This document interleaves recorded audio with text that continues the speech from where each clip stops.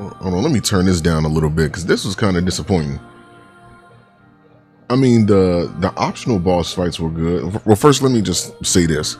First time playing Shin Megami Tensei 5 ever in my life. I'm a big fan of RPGs and the Persona, Shin Megami Tensei,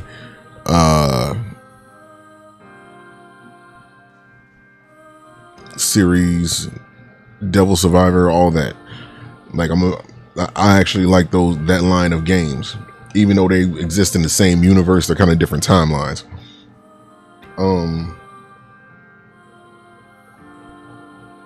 The game was cool. It was cool. It was good. I liked it. When I started it, I thought that I was doing the Vengeance storyline, but apparently I did the Creation storyline. To not wake the girl up is to do the original storyline, and to wake her up is the Vengeance storyline, which is the new story that they went with.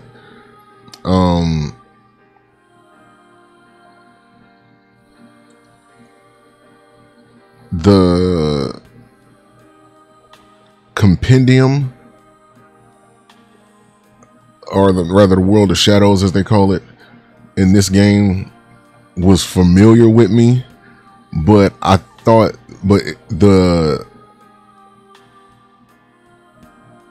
the way you transfer skills in this game, it's different from what I'm familiar with, like with Persona and all that. I'm more familiar with the Persona series.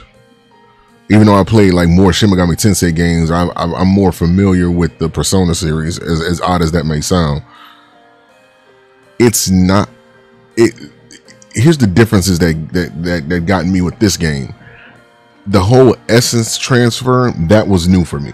Because I'm thinking, okay, when you make a demon, they pass on certain skills, and you have that, but the affinities you have to get the essences for. Now, I read online that leveling up the demon is an unreliable way to get the essences. That's the most reliable way for you to actually get them, because when you get the essences, you get their affinities. You get their affinities, meaning that you get their resistances, you get their repels, their drains, you get all that for your main character. But once you level up the demons to a certain level, then you get the essences from that, and then you can use it for that purpose, as well as you're able to get you're able to transfer some of their non-inherited, some of their, I believe they call it non-inheritable skills, or rather you get some of their inheritable skills, excuse me. So with the new affinity essences that you placed on your character, or even another demon, if you, let's say they have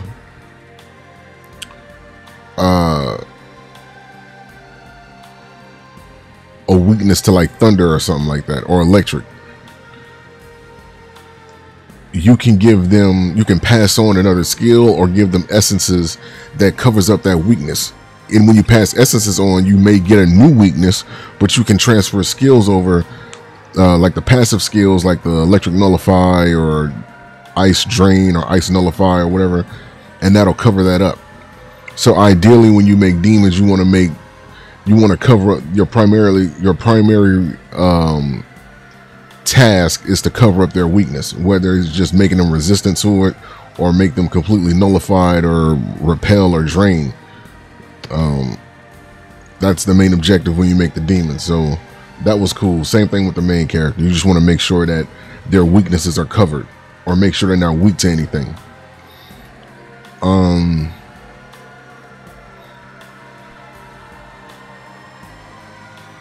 The way the worlds are designed, I kind of liked them. I liked it.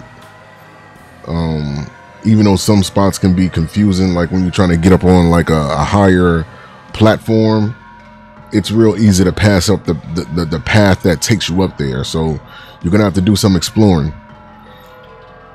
As far as the layout of the game and the maps, the only real complaint I have is the castles.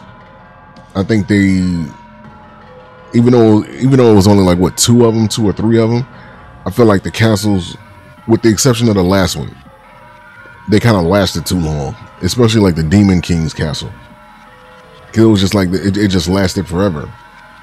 You know, it was like too many levels. Like they could have gave us 4 good levels and just called it quits. I think the Demon King Castle had like 5 or 6, and if it didn't, it just felt that long. The optional boss fight, Masakato and the Demi Fiend from the 3rd game, the main character from the 3rd game, those were good. Masakato kind of he wasn't tough, he was just tedious because he kept healing himself. The real challenge was that Demi Fiend, but I enjoyed that boss fight. Ooh, the microphone is like in the camera. And the game definitely has replayability with Lady Nua. Okay. Harold Abdiel, Fallen Abdiel, Virtual Trainer Battler says Tokyo. Okay, preparing clear save data. Let's see what I'm gonna get. By loading this clear data, you will be able to start a new game plus from the beginning of the game. By doing so, you'll be able to carry over certain elements from your previous playthrough, such as levels and money. Since clear data is a special type of save data used to start a new playthrough, it cannot be used to load previous game progress. When saving clear data, it is strongly recommended that you either save on an empty slot or overwrite a slot you no longer want. Okay, we'll just do number 3.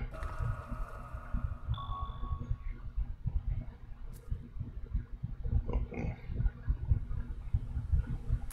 All right. Well, let me just load it up and see exactly what I'm.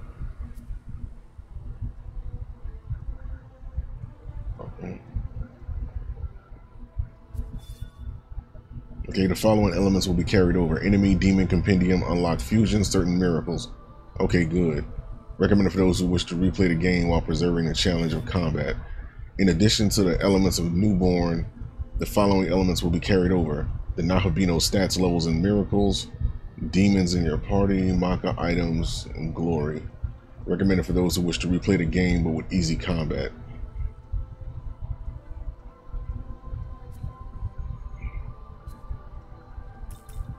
Okay. Okay, the following data carried on for Newborn, enemy info, demon compendium. Okay, well, if the compendium is getting transferred over, I don't mind. Oh, but you know what?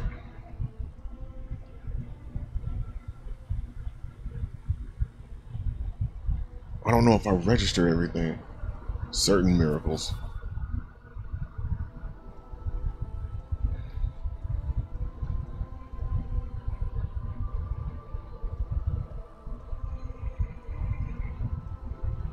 Damn. So I'm gonna lose my whole. Well, I got all the ones that I want anyway in the party to begin with.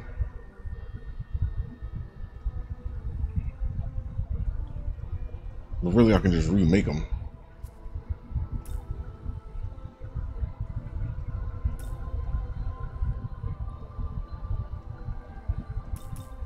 Okay. In Newborn, enemy info, demon compendium, unlock fusion, and certain miracles.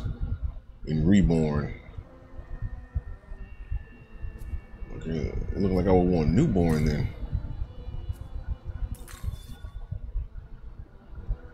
This will only influence the game's battle. Story will be unaffected. Please be aware hard can only be chosen here. It cannot be selected later on. I'll just keep it on normal. You have reached the story end and created the ideal world with Tau. As a bonus for clearing the game, Panagia Tau cannot be summoned from the compendium. When summoned from the compendium, Panagia Tau can be dismissed like any other demon ally, except during the period of the story in which she accompanies you. The states of goddess party members in the point of clearing the game can be registered in the demon compendium. Register.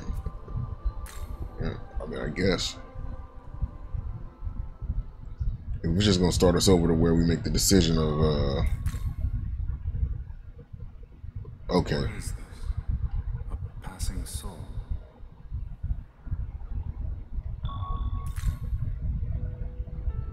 Knowing only this, will you still take her hand? Okay. So this time we gotta make sure to take her hand, because last time we didn't. And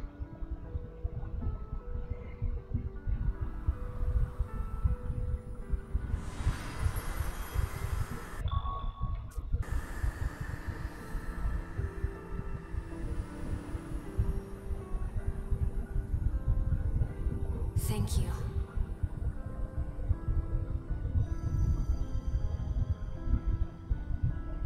Foolish soul.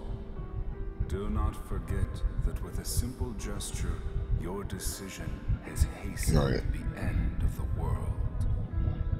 We can only pray that you return to the proper Okay, so I'm gonna lead us on. Well, path. let's just see where it goes. You find your way again.